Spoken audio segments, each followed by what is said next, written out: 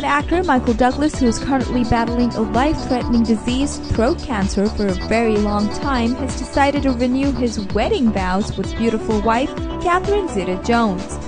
Reports have it that the actor knows that he will die soon, therefore he wants to enjoy life to the fullest before that fateful day.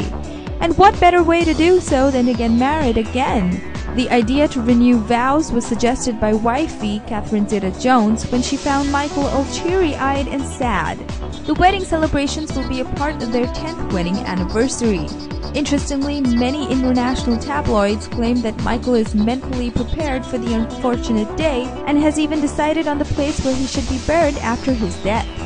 Must say, getting married again is the perfect gift from a wife to her ailing husband. Well, we just hope you enjoy each and every moment of your life, Michael. Here's wishing you all the best.